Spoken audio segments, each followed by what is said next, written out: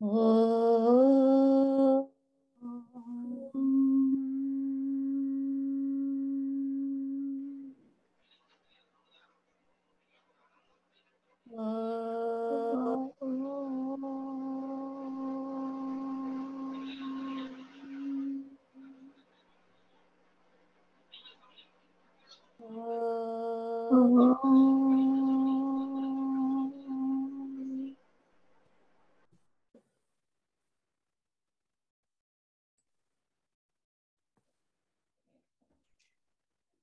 Yeah.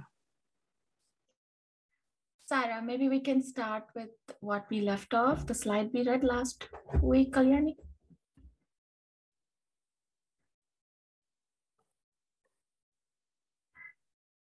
Maniaji, would you want to kind of summarize what we discussed last class? Because I missed it as well. Oh, yeah. Okay. If anybody is ready to do it, let them do. Otherwise, I will do it. No problem. Kalyani, if you want to do it, no? Okay. Last time, we discussed about the 4 types of devotees. Arthi, Artharthi, Jignasu, and Gnani. Most of you know what type of these devotees are. And Swami says, in whatever way you pray to me, I will gratify that gift, that boon, whatever you want. So I hope you all know about Arthi, Artharthi, the meaning of. Anyone can explain it to the whole audience if anyone wants it. Yeah. So I think we learned that Arati is someone who seeks God when they're in physical pain or suffering. And then Artharti is one who is in suffering because of wealth or for looking for prosperity. Yeah. And then a Jignasu is someone who's searching for truth or knowledge. Yeah. And I think Jnani is one who's already living in that awareness of Brahman. But yeah, a little more I would like to add. The Arthi, not only he has sufferings. He wants padavi, power and pratishtha, and then fame and name and all those things, the worldly things which he needs. Maryada, that is, people should respect him. And progeny, we want our children, our daughter is not married, please. Such worldly desires, they are all arthis. They come under category of arthis.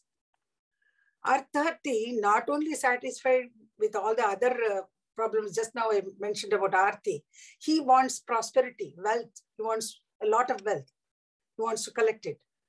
And Krishna says, okay, I will grant that wish also. And then the third person, Jignasu, he does Nishkama Karma and he is expecting the Guru to bless him.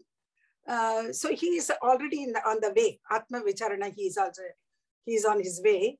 And then comes the Krishna's grace is there for him also. He blesses him with whatever he asks for. And the fourth is Gnani. He is already in that stage. But Kalyani was asking last time the question, why does the Gnani need any grace? So I think the answer was, Gnanis also are some kind of, they cling on to something. So all those shackles should be completely cut off. Then only Krishna will definitely bless them with Gnana. That's what we discussed last time. And there was a question from Sister Anandi. Anandi sister, are you there? I think she's there.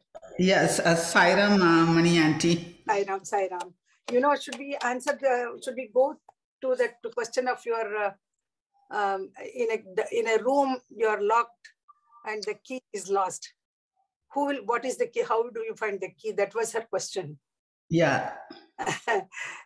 Anybody wants to comment on that?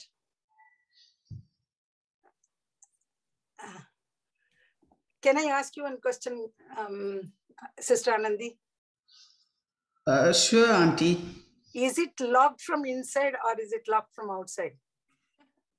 Of course, it's locked from outside. If it is locked from inside, I would be able to unlock. So certainly, it's locked by someone else in the outside. Okay. So symbolically, what I understand, I will share it at the end. If anyone wants to address this question, please do go ahead. I wasn't here last week. Just wanted to understand the concept behind the question. Is the question as to if you are praying to God, what category of in the four type of person you'll fall into? Is that the question? No, Narmada, you know, in the first paragraph you find, if something is behind something else, inside a closed room, for instance, how can the sun illumine? Oh, okay. That question came, and then, you know, she suggested, she came up with this question. Okay. So brother was suggesting that, you know, there are windows, it can be open. But Arun said, no, even the windows are also closed. So how can you get the key to open it? Anybody can answer this question?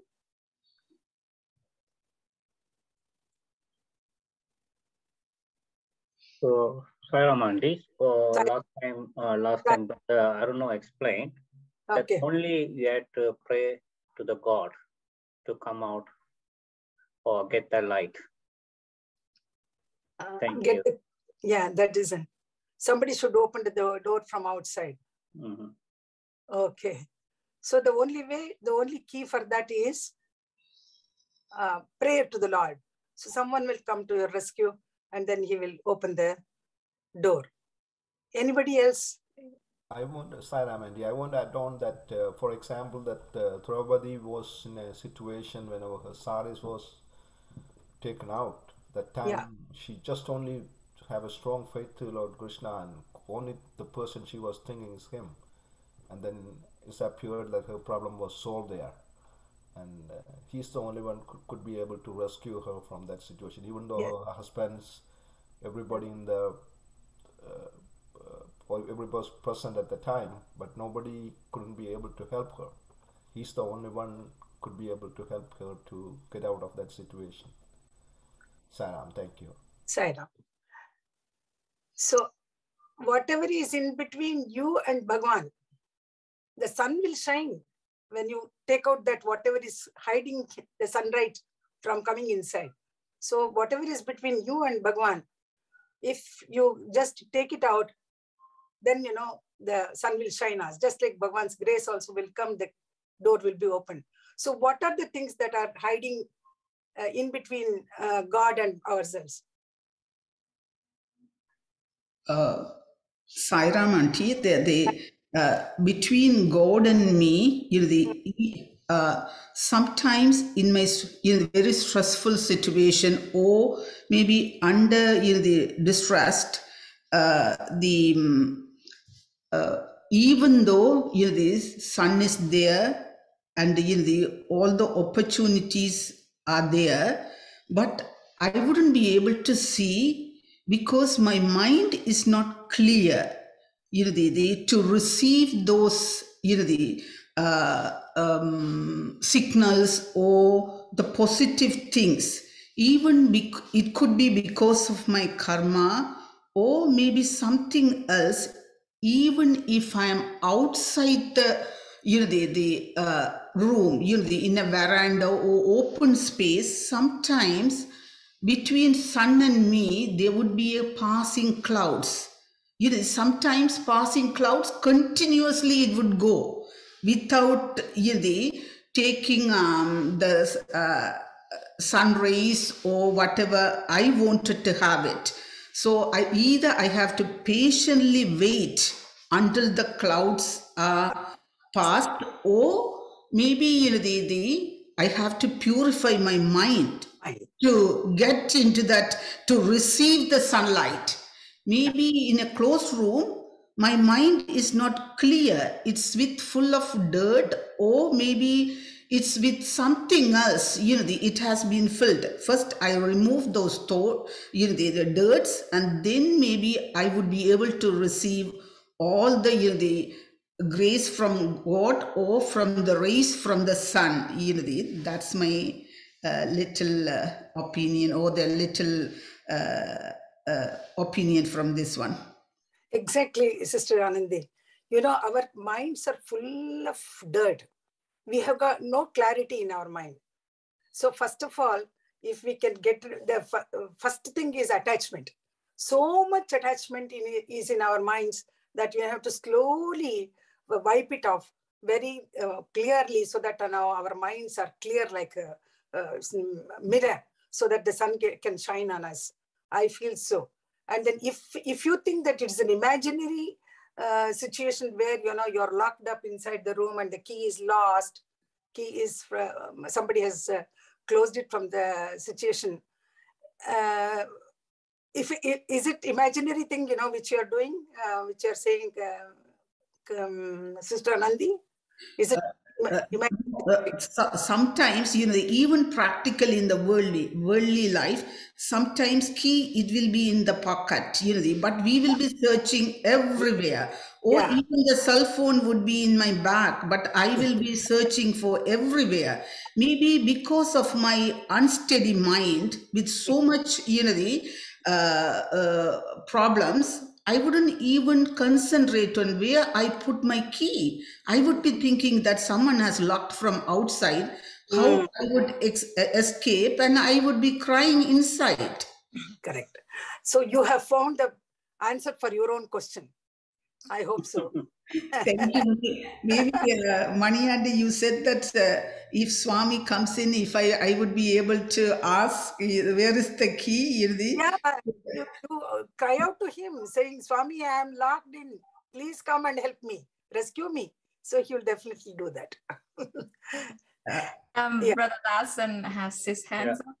Yeah. So Sai Ramandi, I can give you another example. It's a sunlight, it will give the light to everyone same. Even if we take the street lamp, it gives the light to everyone same. But if you are far away, you won't be able to get the light. So you have to go closer to the street lamp, then you'll get the light. Same thing, you have to go closer to the God, then you'll get the grace and blessing. Thank you, Sairam. I think so. Should I go ahead and read this again so that we remember, or should we go? Yeah, okay. Please. Sarah, I am like the Kalpa Vriksha, tree of heaven, wish-fulfilling tree. My task is to give each what he asks for. I have no prejudice and no favoritism. Not even the shadow of cruelty can touch me. No fault can be imputed to me. The rays of the sun fall equally upon all that are directly in their way. But if something is behind something else, inside a closed room, for instance, how can the sun illuminate? Cultivate the higher yearnings and you receive the higher stages. The fault lies in the aspirant and his aspirations, not in the attitude of the Lord. Yeah. Arjuna, man gives up revering and seeking me, who is his very self. How foolish of him. He is not anxious to reach me. On the other hand, he pursues lesser attainments that are temporary, untrue, and transitory. I shall tell you the reason for this strange and stupid behavior. Karmopasana.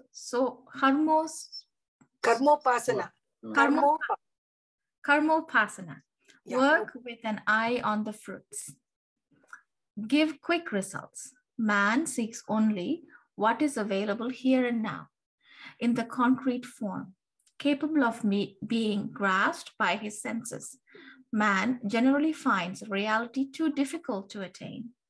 So he is carried away by the attraction of filmy pleasures, all away from the full joy derivable from transcending the senses. The achievement of jnana is the inner victory. It is won after long and arduous struggle. Men do not generally have the needed patience. Moreover, they attach greater importance to the gross body, the stula sarira itself. Stula sharira. Stula sarira itself. The body can be happy only with objects that cater to the senses. So men do not seek jnana, which will send them to paths where the senses are unwanted. They yearn for karma siddhi, fulfillment of worldly ambitions, not jnana siddhi. Those who are caught by urges of the intellect are fewer than those who are caught by the senses and other urges. The sensual-minded are drawn by the obvious, the patent, the perceptible, and physical. The few who are spiritually minded yearn for imperceptible, invisible bliss of merging with the universal absolute. Theirs is the correct path. Karmopasana, work with an eye on the fruits, is the incorrect path. My task is to make clear to all the value of dharma karmas, which have to be adopted after due discrimination. Okay. So this was discussed last week, I suppose, right? No, I think of course, we went through this whole thing. Oh. The difference between karmopasana, those who work with the eye and the fruits, and nishkama karma, those who don't wish for any fruit for further actions, all these things. Mm-hmm. So why is it that people always with the gross body, we go in only for the things which are perceptible and which bring us good fruits for our actions? We never yearn for the Gnana Siddhi. We never go in for the realization of Gnana, but we are always caught in the senses and the senses pleasures and their urges. I think we discussed this last year. Any question? If they have any question?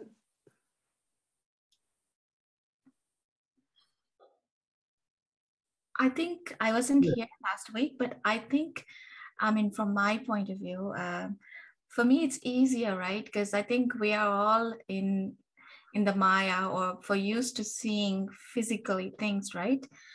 So when you do something, if you see the fruits of your actions or something that is physical that your senses can see, then you know it has happened. So we always kind of want, I don't know, I guess from childhood, you are kind of trained in a way, you see your actions or you have to see what you have worked for. Or sometimes you like keep an eye on your goal. That's sort of in the schools and all that we say that, right? So I guess like, for example, we study for an exam and for a good mark. So that is your goal. So I think you're trying to train in that way. So you see that, and that's why I think we go for it. So kind of going, like not seeing it, it's kind of takes some time to kind of unlearn that. That's my thought. Yeah. See, in the last paragraph, Swami is saying, theirs is the karmopasana is the incorrect path. Mm-hmm. My task is to make clear to all the value of dharma karma, which has to be adopted after due discrimination. Swami wants us to understand. Of course, we are following that path only, karmopasana. Right. But try to do dharma karma. That is Swami is advising us. Anybody else? Because of our desire and attachment, that's what we just stay small. Instead of, if you ask the God's grace, He's there for everything.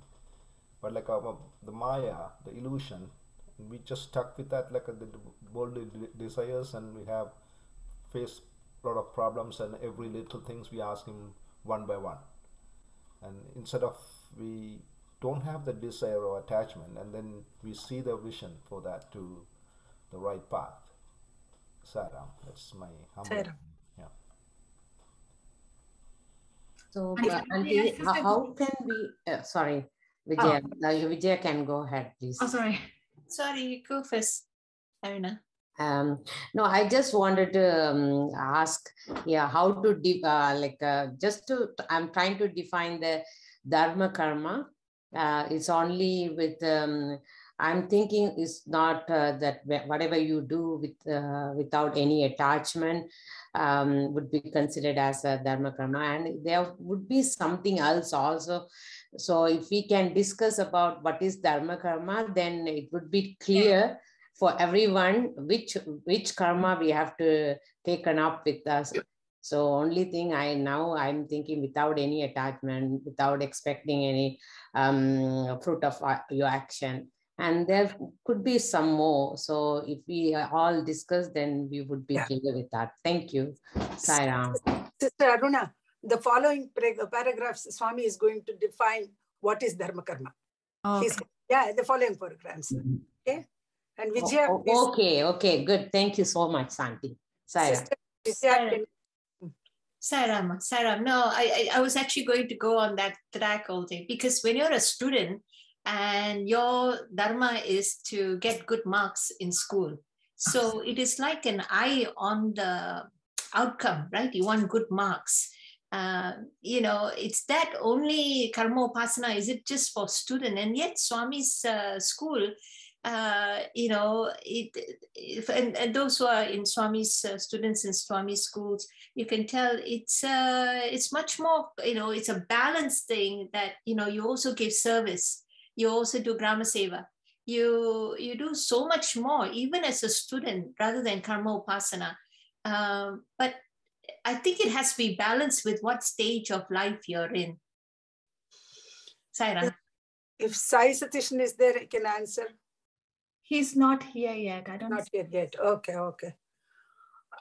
I think Swami gives an example of a student who is writing the exam, and then he is thinking about, instead of writing the answers to the question, he is thinking about what future is going to hold for me, and how I will get a job, and how I'm going to enter into that field. All these things, if he is thinking about all the consequences, what he is there doing, that won't work, because there is nothing in the paper which you are writing. So Swami says, concentrate on the work what you're doing now as a student. What you should do, you should study, you should be disciplined, we should write the exam, do our whatever thing what we have to do, our duty. The rest, leave it to him. That's what Swami is trying to say. The following example, I think, for what Dharma Karma, Swami explains it very well. I also acknowledge Mani Auntie's point on that one. Most of us, we live in the past or live in the future. We don't live in the present. Exactly, Mani Auntie said, I have done something wrong when I wrote the exam in the past. I always think, if I get the low marks, where I would be in the future. If I get the low mark, how I would face my parents. All kind of thinking rather than writing the exam. And that's why the Swami also, in many places, Swami said, live in the presence. Even I came to know in one of the course yesterday, even if we take all of our thoughts in maybe 3 minutes or 10 minutes thoughts, 95% it would be either the past or in the future. Only a very 1 or 2% it would be in the presence. That's why we automatically lose our life. The thinking about the past, the thinking about the future, then we would be losing all of our opportunities. Then we blame our karma and the God and the parents and everybody. That's a very nice points Mani Auntie brought in. Yeah, thank you so much. I agree with you, Anandi, sister. Brother Dasan? Sairam, So even Swami said, when you're studying that age, when you are youth, you have to concentrate on your studies. And plus you have to learn a little bit of spiritual knowledge too. And then after that, your adult time, you have to make your money. Whatever the wealth you can acquire, you can work hard for that one. Then Swami says after 45, you have to spend your time in the spiritual side. So here, most of the people don't understand what is bliss and happiness. But here we all know, what people on the Sai Center, they know what is bliss and happiness. But most of the people, they are going behind to the happiness, the sensual pleasure. So they think that is the easiest one because they don't understand about the bliss. So they don't want to know about the bliss, and they don't want to. So you have to work hard for that one to understand, and you have to experience it. Once you have experienced it, then you will spend your most of the time on the spiritual path. Thank you, Saira. Yeah, thank you. 90% of the people, we all follow the same thing. We, young, while we are young, we waste our time and in other pursuits. And when we come to a stage, this is of no use, we have to take up those pursuits. Some people are like that. But spirituality need not come only at a later stage. It can come to younger persons also when they realize that these pleasures are very, very transitory.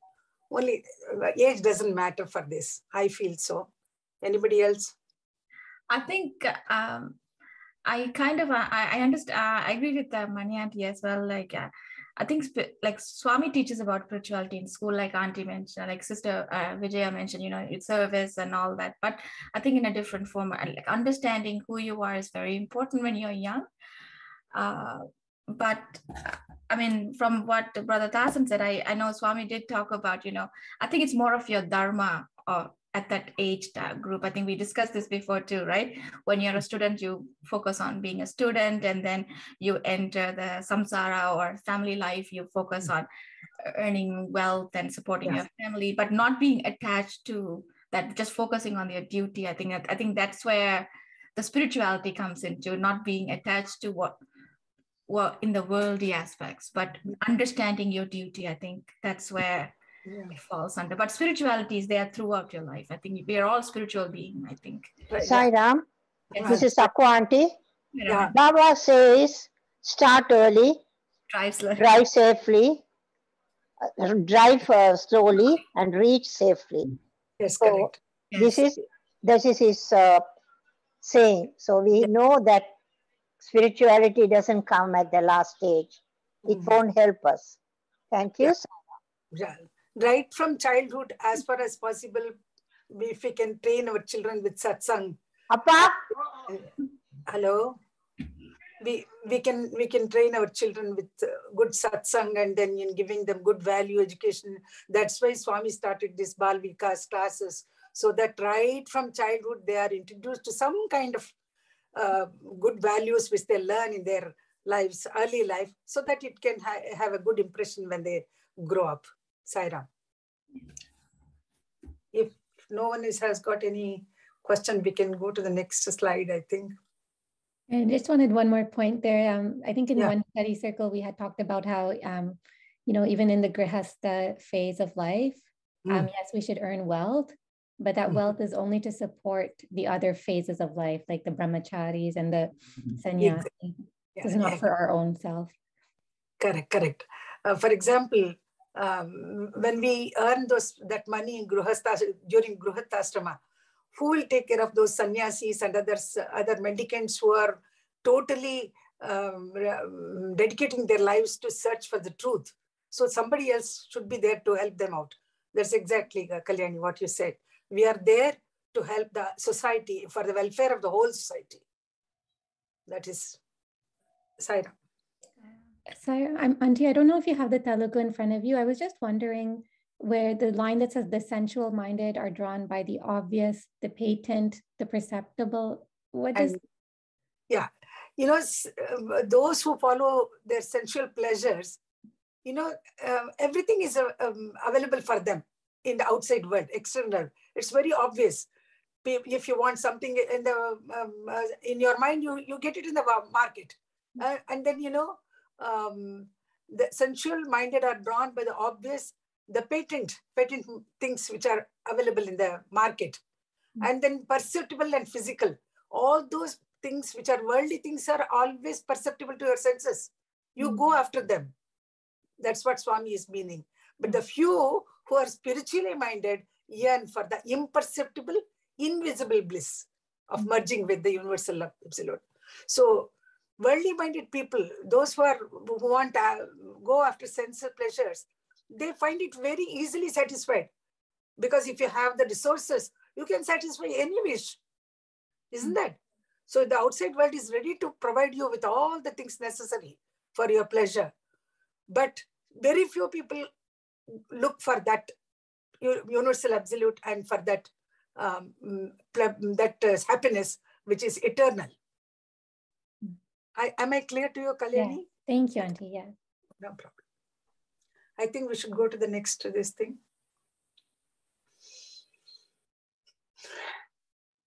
Sorry, Kalyani, just sharing got stopped.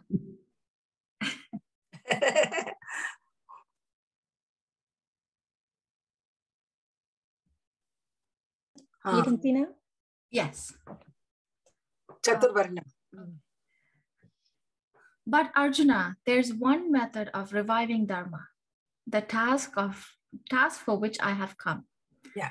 That is Chaturvarnyam. Chaturvarnyam. Yeah. The organization of the 4 Varnas, which is caste, based on the karma, work, dedicated activity, and the guna, attributes of the people. The Varna system is essential for the functioning of the world. Its significance is not easy to grasp. Some mislead themselves into the belief that it causes unrest and divides men from one another. If the problem is reasoned out, then the real truth will become clear. To conclude, that is, the Varna system is not beneficial shows only ignorance. Such a judgment creates confusion. I have established this organization in order to promote the welfare of the world. For example, Loka Sheshma. Lokakshema. Lokakshema. The Varnas help man to engage himself in acts that he finds congenial and to fulfill himself. Without it, man cannot earn happiness for a moment. For successful activity, Varna is the very breath. Those endowed with the Sattva Guna, who have understood the Brahma Tattvam, who foster spiritual, moral, and progressive living, who help others to earn the bliss of visualizing the reality of their nature, are the Brahmins. Those who stand by and guard the sound political system, law and justice, as well as the welfare of prosperity of the country and the moral order laid down for the people, and who keep under control the wicked and the immoral, and come to the rescue of the weak and the distressed, these are the Kshatriyas.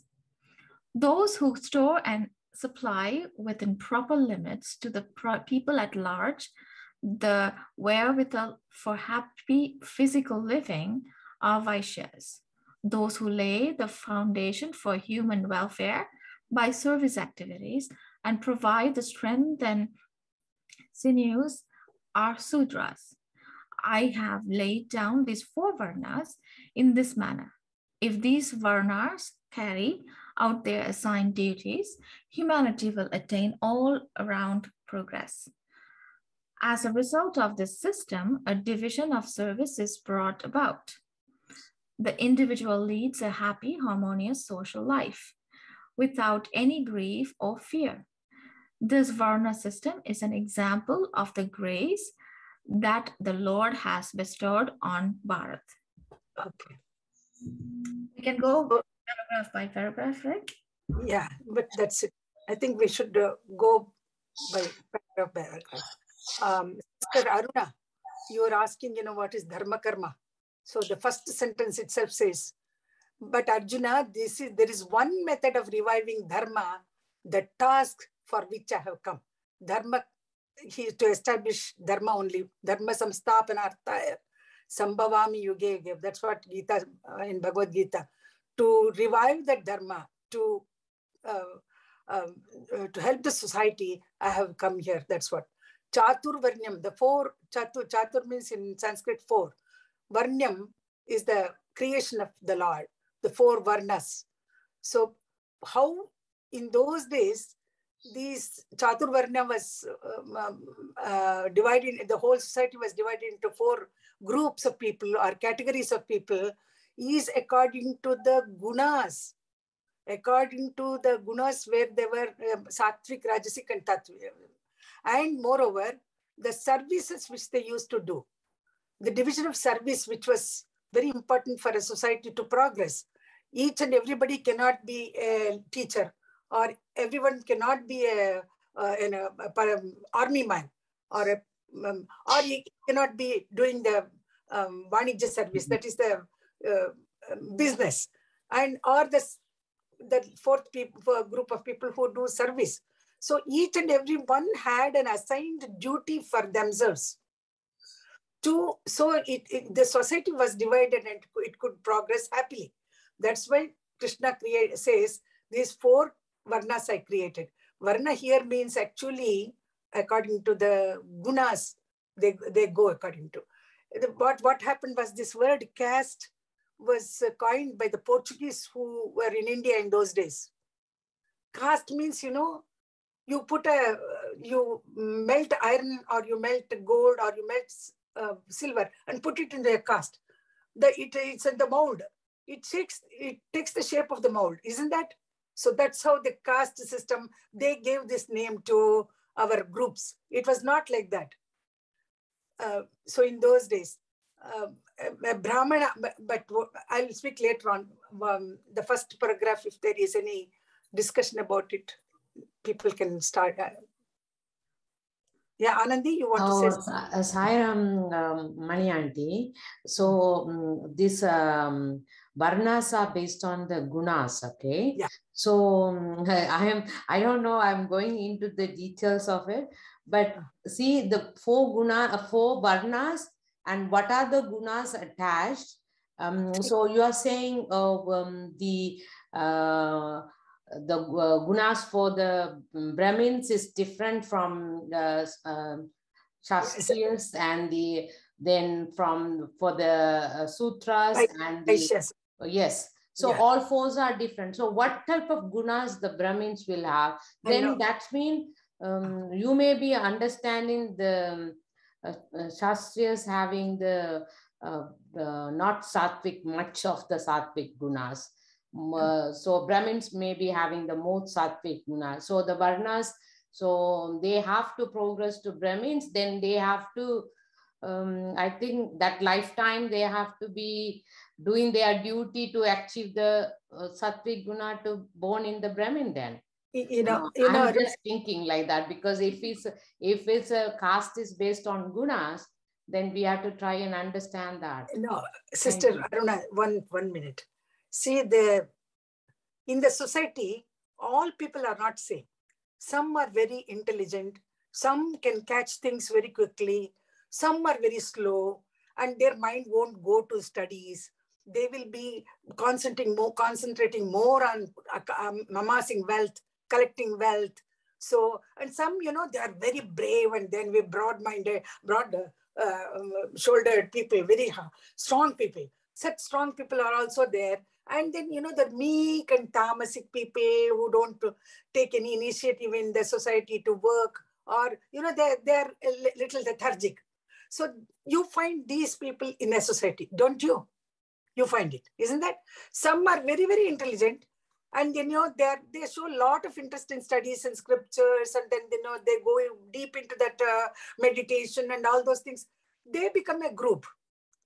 And then the Kshatriyas, who are very strong who they will go, they're ready to sacrifice their lives for the sake of the society and for the sake of the nation. So such people are also there.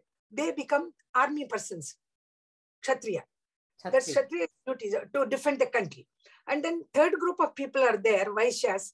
You know what happened? They are Brahmana, Kshatriya, Vaishya. So the third group of people who are very much interested, their brains work only in maths, numbers. How much money is there? How much money is lost? How much money gain? Stock exchange and other things. They are there, you know.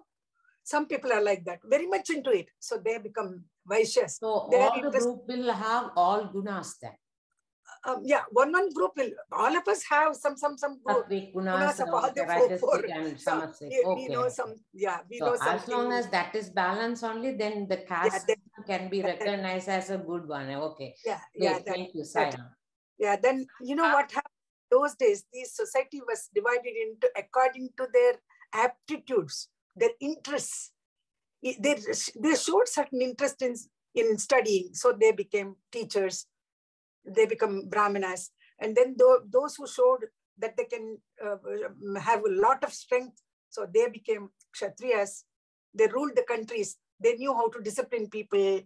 And then the other group said, okay, we are very good at business, so we will do all the kinds of business. So they became Kshatriya, Vaishyas. And then the last one, who are ready to serve all these things, who help the other three groups of people to do their jobs properly. So they became Shudras. That's how it was all decided. There was no name for this caste or anything. Only, as I told you, in India, Portuguese people came and then gave this caste name to these groups. So what now it has become, it is abused in the sense, a Brahmana son can be only Brahmana. A Vaishya son only can do business. A Kshatriya son only can go to army. So such divisions have very hard and fast divisions have taken place in our society. And it became inherent. A Brahmana son, if you want to be a Brahmana, your parents should be Brahmins. So such kind of rigid way of dividing the society became our, actually it is a disadvantage for our this thing. Swami, he once says, to conclude that the Varna system is beneficial shows only, is not beneficial. Significance is not easy to grasp.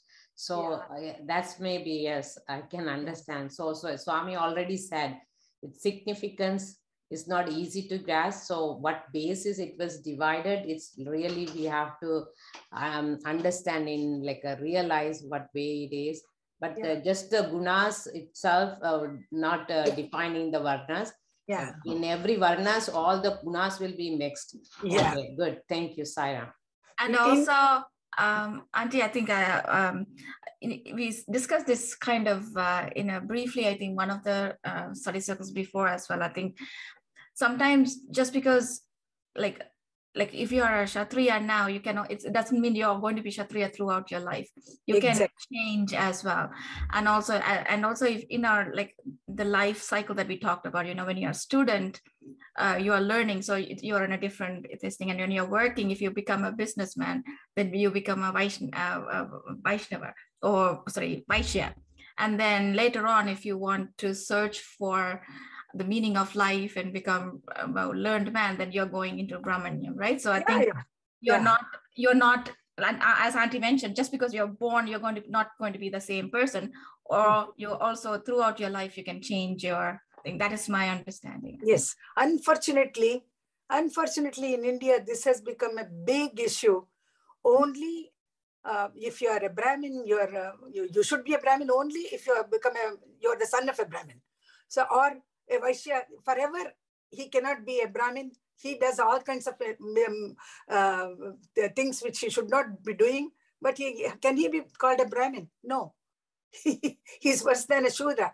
We are doing that. Calling ourselves Brahmin, we are committing so many things which are not in our nature. Okay. Anybody else? So we can, sorry, Auntie. Sorry, Anna. Go ahead. Okay. So, Sairam, so here the Lord Krishna saying, because of the four varnas, people are not, this is established by the God. Now the people are not following according to the Varnas. So if they would have followed, then there will be a peace in the society. And because of that only he came to establish again or teach what is Varnas too. The important four Varnas is Brahmin, Vaishya, and Sutriya, and Satriyas. So Brahmins, they are the one, they spend most of their time learning all the Vedas and everything. They try to educate the people. So because they don't do any other work. So that is important. So Satriyas, they take care of the country. And Vaishnava, they are working in the farmland. They bring in the business and the wealth. And Sutra is the farming. So this is a way we had it long time ago. But this Varna system is no longer. Everyone wants to do what different Varnas work and everything. Because of that one, we lost the peace in the world. Thank you, Sairam. Sairam. I think one thing, Auntie, I don't know, maybe I'm thinking the wrong way, because in the previous paragraph, he talked about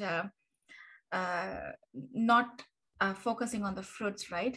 Even in this Varna system, we do the service or we do the work, but without expecting fruits of the action. I think that is important as well, right? If not, then it doesn't work. Yeah. Right? I want to add one more thing. See, there are Sadharana Dharma, Varna Dharma, Ashrama Dharma, Varnashrama Dharma, and then the last one, Vishesha Dharma. So these 5 groups are there. If we can go into that little in detail. One is Sadharana Dharma. As a human being, what dharmas you have to follow? See, at each stage, what we have to follow, that's Sadharana Dharma. And then comes Varna Dharma. We belong to a certain group of that certain category where, we are supposed to do those duties as a householder. No, the householder comes later on. The Varna Dharma comes then. Then Ashrama Dharma, at which stage of the life you are. Are you a Grihastha? Are you a Vanaprastha? Or are you a Brahmachari? All these, these stages in our lives, that is Ashrama Dharma. So then both Varnashrama Dharma, both together, you have the caste to which you belong, as well as the stage of life where you are. Varnashrama Dharma. Then comes Vishesha Dharma. Vishesha Dharma, special duties of for a human being, what they have to perform on occasions. So that is called Vishesha Dharma. So it is all, Sister Aruna was asking, Dharma Karma. That's what last paragraph we discussed. Isn't that Dharma Karma? She was asking about that. Yeah, that is it. These 4 stages, Varna, Ashrama, Varnashrama Dharma, all these decide what kind of dharma we are supposed to do in a society. That is, you remember you are a Grihastha. Supposing you are a Grihastha and you belong to certain caste, whatever caste your parents have been taught to for you to follow. So both these Varnashrama Dharma, in which stage you are, and as well as the ashrama. So that you can decide and then do the karma. Then it becomes dharma karma. You're following your dharma and you're doing your karma also according to your stage in your life. And your sattvika guna or sattvic karma, or when you're busy, then it becomes rajoguna also. So anything else to be added by? Thank you, Sairam. Sairam, Mani Auntie, I just thought about, even though we say the caste system is really in South Asia or specifically in India, I just thought about that. Even in any countries, we take the concept and apply, all the, maybe the,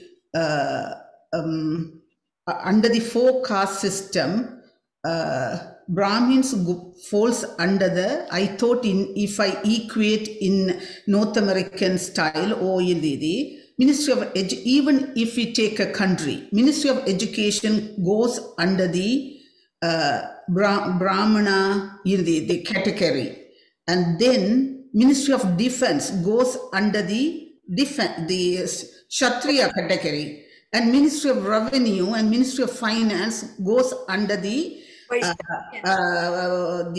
Vaishya, and all other services government having for other services falls under the Shudra category. So in order to have a successful, the operation of a government or of a country, these 4 systems are undeniable. We take a different interpretation of what we have said in the past. That's why Swami is nicely explained that we have to have those systems in order to function a country or a community successfully operate. That's how I look at it. It's hello, who is speaking? You know, this is universal division of the society. Actually, Krishna, what he did according to the aptitude of each person, according to the gunas of each person, according to the ashrama in which he is, then he divided the whole thing. But people misused it and then say that, it's to belong to a caste, you have to be inherent a Brahmin. And that's how it is misused even now in India. Recently, I was there during an election.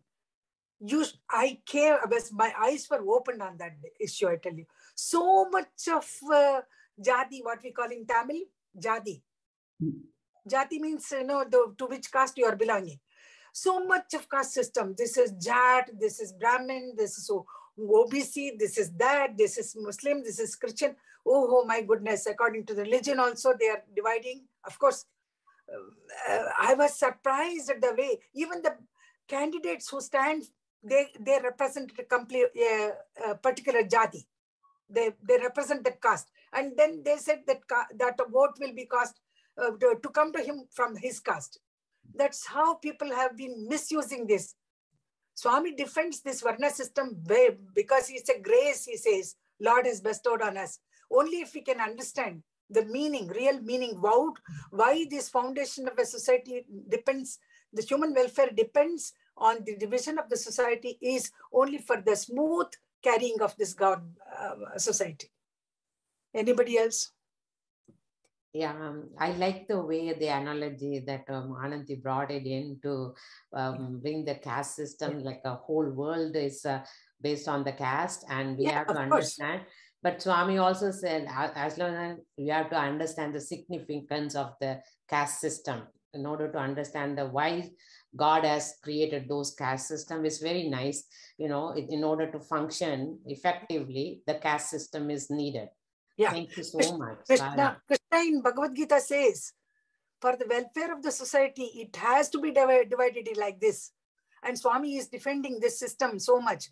But not that, we have misused it. We have misused it and abused it, saying that, a Brahmin will only get a post for this particular this thing. Or a Kshatriya will go only for this. A Kshatriya need not be a Kshatriya forever. He can come to Brahmin. He can, if he studies scriptures, he can be a good Brahmin. That's how, So this nowadays it's disappearing slowly. It is disappearing. You might have seen how the marriages are so important in each caste. We want to have our marriages in the same caste. Still, we are doing that, but we don't give importance to the good nature of that person, how the alliance can take place between two families if they are good. That's what we have to go through. Now it's going on. Now I think the society has changed a lot. I also thought, why Swami has, when I read, the first time that paragraph, I thought why Swami has promoted this Varna system and this and that, then After Mani Auntie brought that, the point, this is not really the caste system. It's better for the operational perspective. Then I really understood what Swami really meant by this paragraph. Thank you so much. Swami strongly depends. Hello? Yeah. Sorry, Auntie, go ahead. Yeah. No, Narmada, go on. Auntie, I was going to say that, it's like, I think you mentioned, if everyone wants to be a teacher, who are the students? And if everyone wants to be a farmer, who's going to buy the crops, right? So you have to have the division in order to run a smooth system, right? That you cannot have a proper administration if there aren't any, the separation, if you don't have a finance division, or if you don't have the, the business division or things like that, then you cannot run an organization. Similar to the society, if you to live in the society, everyone has to do their own certain job, not own jobs, certain jobs, and you can always switch. And like Aunt said before, I think, like you said, if a Brahmin son can only be a Brahmin, or teacher's daughter or son has to be a teacher. If teacher's daughter also can be a farmer, then it's that is how it should be. It's your birth and what your karma and what you are endowed on, I think. Thank you. Sorry. Yeah, we all commit the same mistake when we are bringing up our children. No, you should become a doctor. Even though the child has no liking for any of the science subjects. No, you should become an engineer. You should become this. You should. See, we insist on these things because we never look for the aptitude or what they want in their lives. We never look for it. So we just force them to go to such fields, where they are failures if they don't have any interest. Yeah. Anybody else? Vijaya, what's your opinion about? This is that point where the Western, most people look down on Hinduism, Auntie. And that's why this discussion is very important.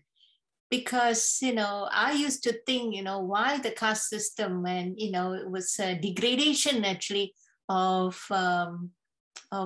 people and not understanding the relevance of it as we are going into the deeper discussion with Sister Ananthi and Sister Narmada and, Aruna and everyone here, it's, when you set this point, Mani Auntie, it's you can have variance in it, and I'm it is true in all our families. When we look at ourselves, right, we do have the intercaste marriages, but there's still some people, the elders, who believe that if you're on this caste, you have to do according to what it is done. But now it's slowly changing.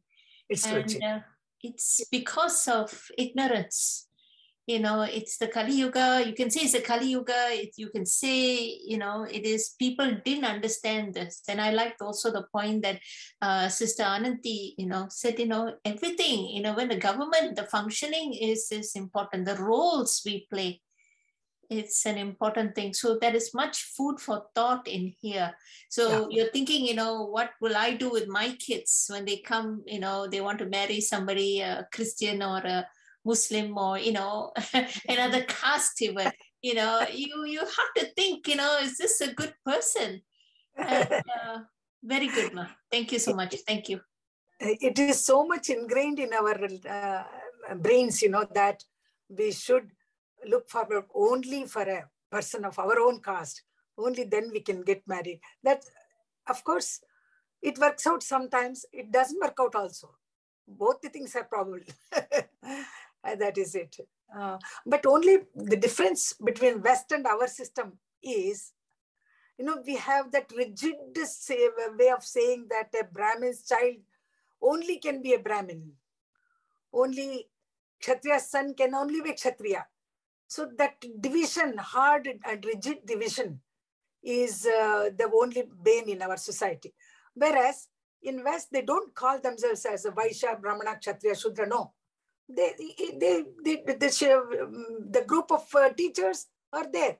The group of people who defend the country are there. Those who carry on the business are there. and those who are doing some services also there. So they don't call themselves by particular name. So ours is that caste. The word caste has become so much bad things are attached to it. Significance has been attached to it. That's why. Okay. Any other question? Sai Ram Auntie, I like to add some points here. Because God only created only 4 varnas, but the people created thousands of castes. That's correct. You know, and because if we take the example, one example, Brahmins, they're supposed to do the 3 pujas, and they have to learn all the Vedas and everything, and they're supposed to be an example for us. Because they spend most of their time in searching for the God and teaching us the right, correct path. Now they are not doing the duty because of that one, and our society is going in the wrong path. Yeah. Now our now different castes, Sutriya, if we take Sutriya, now we are learning the Vedas and everything. We are teaching to the new society. Even though we are, even brother said, even though we are not wearing the thread, but we can be a Brahmins in this Kali Yuga. So yeah, that's all, Auntie. Sai Ram. Sai Ram. Why we are being threatened if they are Brahmins? No, actually, no. We are not wearing the thread. You know, that's the punul. The punul. And you know, punul. Thread. Sorry. Yeah, even though we are not wearing the thread, but we can be a Brahmin with the knowledge. Exactly. Why punul is giving that thread ceremony is done? Because that's only for the Brahmin caste, yeah. No. Sorry. Even Kshatriyas, Vaishyas also have this punul. I didn't know that. Yeah. In India, they have got. They have their own way of putting it. It's only introducing a person to the scriptural studies. He can do scriptural studies after brahmachari he becomes. Brahmachari, then he goes into that studies of all Vedas and scriptures. That is why it is given. But that thread is given in all the other castes is only to make him realize that you are not this ordinary with this body and soul, body and mind, but you are a Brahma. You are going to become a Brahmana, and your studies will start to know about the real truth. That's how it is given. And also, Auntie, the punul, there's a different thickness, means you are at different stages of life too, right? After the marriage, when the brahmachari is given, he is only given three strands. Okay. When he gets married, he gets 6. Oh, okay. Punul, yeah. I think if I'm not wrong, if somebody knows about it, they can come out. Sai Ram Auntie, I also thought it's like Brother Thasan, the punul is only only have the rights just for the Brahmin, not for the others. That was my understanding too, but maybe we are not aware of the other. You are not. Maybe in Sri Lanka you are not aware of that, but in India, when even Kshatriyas are given and Vaishyas are also given. Lord Rama wore it too, right? He's a Kshatriya. Yeah, Rama wore it. He was a Kshatriya. Right. Krishna was a Kshatriya. All of them, they wore that, It is I really wanted to know the significance of other castes are wearing, but I don't think this is a good study circle to understand. But really, I also came to know the other castes are wearing it today only. Thank you, Sai Ram. They are given this punul just to introduce them to some spiritual study is also required for a person, even if he's a Kshatriya. Even if he's a Vaishya, let him know something. There is some truth about it. We have to know that truth. Let us try. That kind of initiation is given to them. That's all. But but just a thought there, Auntie. Brahmins, there is an age, there's a time they give that. But I didn't know that there is another caste system also. They are giving like that when they are initiating that, right? Yeah. So it's good to know this time at least. You know, I never thought of the. Like, we are coming to know. I am coming to know only today, like Anandi and Dasan. Thank you, Saira. For a Brahmin at the age of 8, a boy is given. And I have come across in other castes, even girls are also given. Yeah, girls are also given that ceremony of giving a thread. Thereafter, they become... So that thread is to initiate some kind of... spiritual studies. Spiritual thing. Oh, studies. okay. Second birth. It's called the second birth. First you are born as a Shudra. Everybody, whether they belong to Kshatriya, Vaishya, or Shudra, or Brahmin, we are all Shudras when we are born. Only when that Punol is given, then he is born again. Second born, it's called. So he becomes a Brahmin. So they are learning some kind of spiritual side of it. Okay, thank you, Saira. Yes, Mr. Vijaya. Sairam, Auntie, thank you for bringing this up. You know, several years ago, I came across, some of you might know, Pandit Sri Ram Sharma Acharya. He was a realized soul. And it really touched my heart because we had sisters and brothers in the Sai organization in New York, in Connecticut, you know, who brought this thing that he was, he's passed on now, but they used to do that organization and used to do the Gayatri with the thread ceremony for all people who are interested. And you did the Gayatri initiation into the Gayatri, like Auntie Mani is saying. And, you know, I was just so taken. He's written so much on the spiritual wealth of India, you know, of people. So anyone can go. Anyone, women also can. I thought women couldn't go.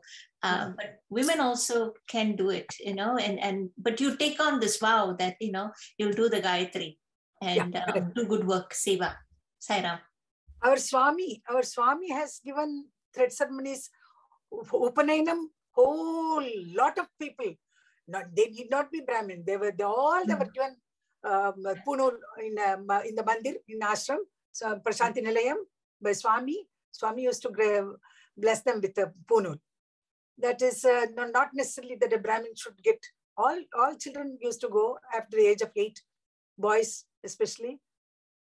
So, and in fact, sorry, ma. So, do you think Arjuna also wears the thread?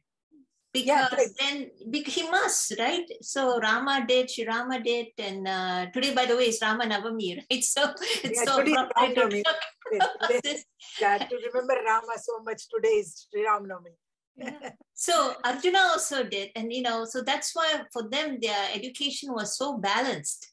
You had the spiritual, you had your caste, you know, your dharma.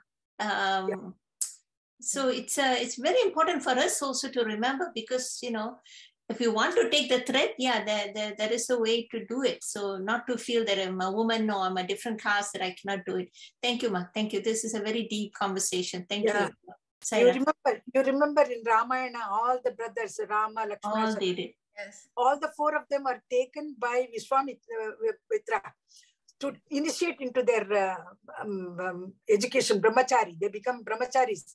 After they go to Guru, and then they learn everything. So that's how. Yeah, this is Varnashram. So sorry, go ahead now. No, I asked. You changed the page, so I asked. Okay. Oh, sorry, I didn't mean to do that. Kalyani. Oh, I was just going to ask, Auntie, the word Varna itself, it means color? Or color. Varna means color. Color of that sattvic, white, rajas is red, and then tamas is black. The colors. I mean, it's not exactly white means purity. Sattvic guna is always pure. And Rajoguna is so dynamic. They run here and there. They're always on the move, active. That's called red color. And then the last one is Tamasic. Lethargic is always represented with the black. So the colors, Varna means also colors. And you were mentioning about the 5 different types of dharmas, like the Varna dharma, Ashrama dharma, Varnashrama dharma. So if you are born to a certain parents who do a certain profession or in a certain caste, that would define your Varna Dharma. But I guess what we are saying in this conversation is that you can change that. You can do a different Varna Dharma. Is that right? Right, correct. Okay. So it all depends on the ashrama where you're in your stage. Are you in a brahmacharya, grahastha, or a vanaprastha, or a sannyasi? These 4 ashramas are there for all of us. We have to go through it. And in which ashrama, for example, take me, for example, I am a mother, a grandmother, a mother-in-law, or a sister. In what is my duty as a mother-in-law in this place, in London, where I'm living? I have to do my duties as a mother-in-law, what I can do. Or a great grandmother, what I can do, I should do. So it depends on each of, for example, when I am in this stage, I should be vanaprastha actually, but I'm still I'm involved in this sansara. I can't go into the forest and say that, no, I'm leaving all my duties and I'm going there. No, I cannot do that. But I can be vanaprastha remaining here in this samsara itself, if I am detached to all the things. That is the thing. It depends on we can develop that sattvic guna. And of course, as a doctor, you have to be dynamic and you have to be active for your profession. At the same time, bring in that sattvic guna there. And then you are a mother. As a mother, what you do to your child or do to your husband, that also is very important. So it's a combination of our varna, ashrama, and then our own varna, ashrama, dharma, and then our gunas, sadharana dharma we are doing, or vishesha dharma we are doing. So it depends on that.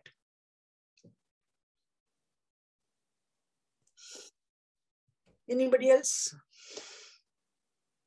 If you are born, for example, if you're born as a Shudra and you have a Varna Dharma based on what you were born as, but then you could, if you could do the Dharma of a Kshatriya.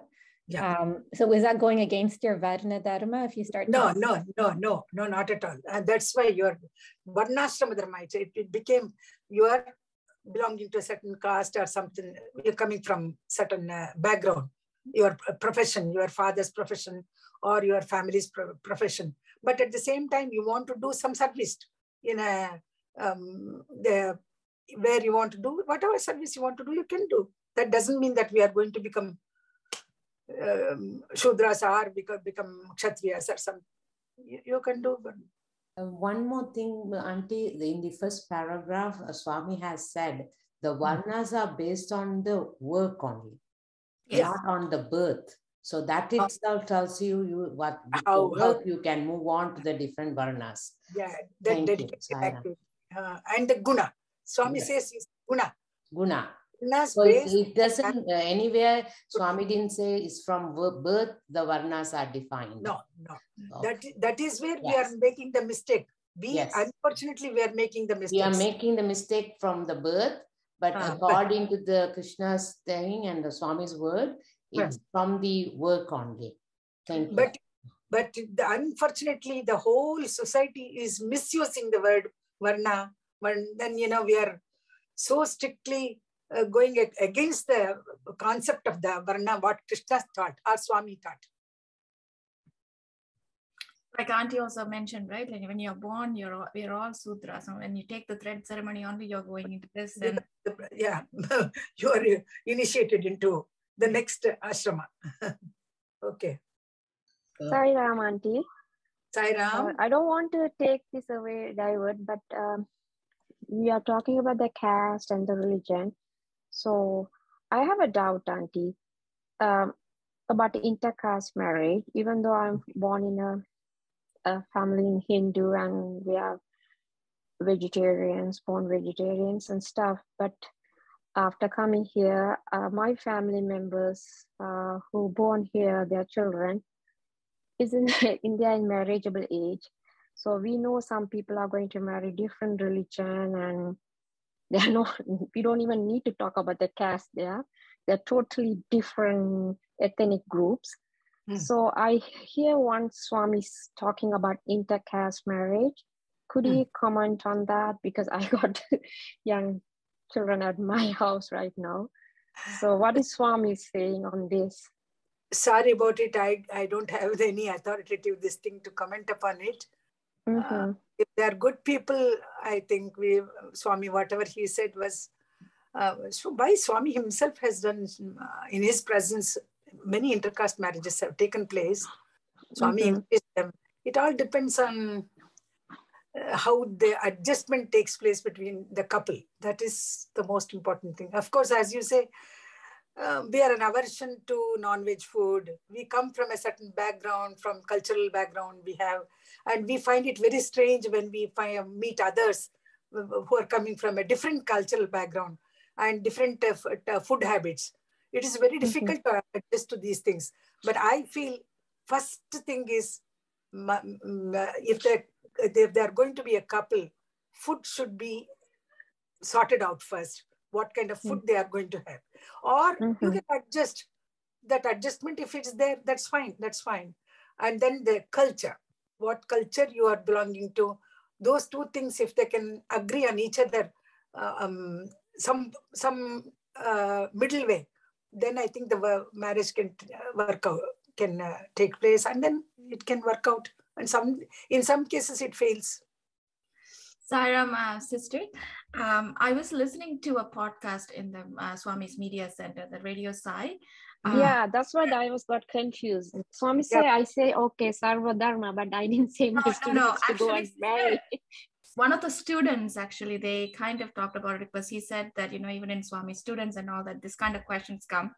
So they had a talk show where they brought in different quotes from Swami and whatever, and Swami has said. So maybe you might want to, I can share that, because in that there were some examples and answers, and it's actually fell in the place with where what Auntie just said also, how there's no rigidness there. It's more on understanding, and sometimes it's your karma and birth and how everyone is connected. So more of an understanding that there's no rigid hard and fast rule, only within the marriage you can do this or do that. So it was more of a young people kind of talking, and mostly Swami students, and based on what Swami has said. So Narmada, that will be great if you can share the link for us. Sorry, Auntie, go ahead. And that's what I was also. Share the link with us. Yeah, I have to look for it, sister, but I can maybe I can post it in the next group. Yeah, sure. Like Auntie said, when I'm visiting one of my even my own sibling, like, I said, Thursday, and here you guys are, because like daughter-in-law going to eating all this steak and all. I said, oh my God, Thursday, like that, So, and I told it's not my job to comment, but it's going to be very difficult. But yeah, at the end, it's based on love, and I will definitely remember whatever you said, Auntie. Thank you so much. Swami's one advice to all the couples, what I have heard Swami himself saying, understand and then adjust. So that's what Swami said. Understand. The couple should understand each other, then adjust. These two words Swami has spoken several times for when the wedding takes place. So I don't know, it might help all of us to come across this, to overcome this question of how to adjust ourselves. Thank you, Sairam. Yeah, Sairam. This is a fast world and everything goes very fast. And that's what like the disaster used to be, everything slow and they listen, counseling, everything now doesn't work out. Just leave to them. They have to decide, the children, they have to decide what is, just explain the differences and leave to them. They would take their decision. Thank you, Saira. So, Sairam Auntie, back home is easy to follow our tradition and everything. But if we are living in North America, so our parents' duty is to teach them what is right and what is wrong. That's what we are sending our kids to Balavia class, learn something. After some age later, it's very difficult to teach them.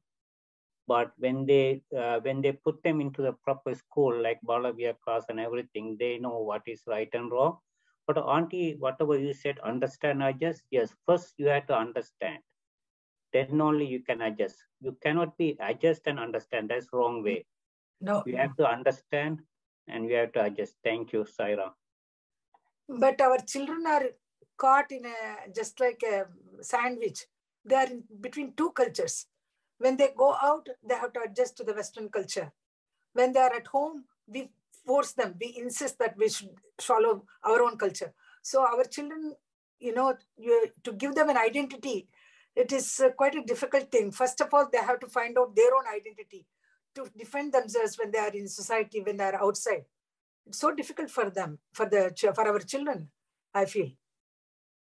Anyway, we are all facing the same thing. But as far as possible, we give them proper lessons in the value in human values, and then ask them to decide whatever they want to follow. That's all we can do. But it is very important for the parents to give the children an identity that you belong to this culture. That we have to tell them. Sairam. Yeah, 4:20 it is. Anybody else wants to say? Maybe one little thing before we wrap up. Sister Kalyani asked about whether if we are in certain varna, whether can we move to can we do another profession or another the category of work. I just thought about that. Even we wouldn't believe that if a person served for in one of the forces, it could be police or army, mainly the defense forces. If they serve for certain number of years, that could be even 5 or 6 years. If they are capable of doing another job, once they retire after 5 years, in government, any category of job, first priority for them, I just thought about that. It doesn't matter what kind of work they have done in the forces, they would be given. If there are 5 successful candidates, they would be given the first priority. Even the government, they have made that kind of. Even if you are in the forces, you would be in lifelong, you would be in the forces category. No, if you want to choose another profession, that they would be given the first priority because of their sacrifice in their services. I just wanted to mention that. Defense of a nation is so important. They belong to the highest category, whether not the Brahmins or anybody. They defend our country at the cost of their lives. So that I think the government has recognized it. But I don't think in India we have this system. If you are belonging to army, of course, there are special opportunities for army children, army people's children, and they are given a special opportunity for them to go to any profession they want to. Okay. Auntie, if we are going to wind up, I just want to make an announcement. Okay, please go ahead. Okay, Sairam, everyone. As you all know, the zone committee is planning to go to Puttaparthi. That pilgrimage trip is on July 10th to July 17th, and the registrations are open, and there is a designated website for it. For the further details, all the emails has been shared with all the centers. And if you don't have one, and if you need any details, please contact me or any other SSGC members. They may have the details. And we have an upcoming pathway to Patti Bhajan. That is, we have decided to offer to Swami in regards to the pilgrimage trip. So the second session is happening on April 16, that is coming Saturday from 5 p.m. It's a 2 hours bhajan. So I encourage everyone to join to the pathway to Patti Bhajan, whether you are joining the trip or not. This is a sadhana, and we encourage everyone to join for this pathway to Patti Bhajan. Thank you. Sairam. Sairam, where is the location? Oh, Sai Ram said, yes, sorry. It's happening at Scarborough Sai Center. This is from 5 p.m. and April 16. Thank you, Sai Ram. Thank you very much. Thank you. We shall close. Sai Ram Auntie. Auntie, we are very blessed to have you in our study circle, and especially you are with the Baba, child, youth, and adult, and senior. So I would like to listen to your Paramam Pavitram. You are the one. We are blessed you to have in the study circle. Can you say that, and we can close it? Okay. I hope everybody will. Yes, Auntie. Thank you. The original tune which came to me from Swami is little different from what you people are chanting now. Anyway, I'll sing it in the original. Paramam Pavitram Baba Vibhutim Paramam Vichitram Leela Vibhutim Paramartha Mishtartha Moksha Pradatam Baba Vibhutim Idamashrayami Paramam Pavitram Baba Vibhutim Paramam Vichitram Leela Vibhutim Paramartha Mishtartha Moksha Pradatam Baba Vibhutim Idamashrayami Baba Vibhutim Idamashrayami. Om Shanti Shanti Shanti. Sai Ram, Sai Ram. Thank you very much, brother. Sai Ram. Thank you so much, Andy. It's an excellent rendition and excellent study circle. Shall we close with the Samasta Loka, please? Okay, please.